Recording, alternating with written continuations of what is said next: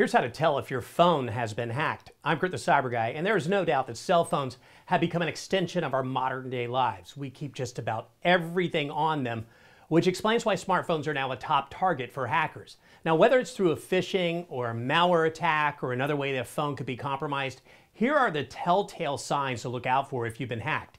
Number one, if your phone is displaying a bunch of pop-ups or full screen messages, this is one of the most obvious ways to tell your phone has been hacked. They may show on the main screen or while you're using a specific app or browser.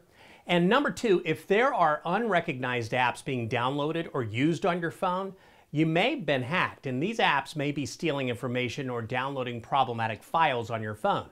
Number three, if you start seeing outgoing calls or texts that you didn't make, and they're in your call log or on your messages app, a hacker may have remote control over your device. The fourth sign is if you feel like your phone is dying more quickly or the battery is draining out without you using a lot of apps, there may be malware or other troublesome processes running on your device that are excessively using your battery. Similarly, if you notice that your phone's data is being used more quickly, hackers often use software that not only drains a phone's battery, but it uses up a lot of data. Finally, if your apps are opening and closing or glitching overall, this is a big red flag that there could be some sort of spyware installed. So what should you do if you think your phone has been hacked? I'm so glad you asked. First, change your passwords. Make sure you don't use the same username and password across all your apps and websites and logons. This makes it easier for hackers to rapidly get into all of your accounts. Head over to cyberguy.com and search Password Manager for my top picks.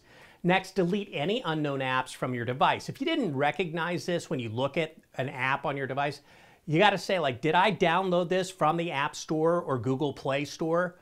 If you can't answer that as a yes, delete it, no matter how generic it may look. Finally, be sure to deploy good antivirus protection, which can help identify signs of a hack early on and help prevent your device from ever getting reached by hackers' evil deeds in the first place. My top ones for the year over at lockupyourtech.com make it easy to decide which one might be right for you. For more tech tips on what to do in case of cyber attacks, head to cyberguy.com, and while you're there, sign up for my free newsletter.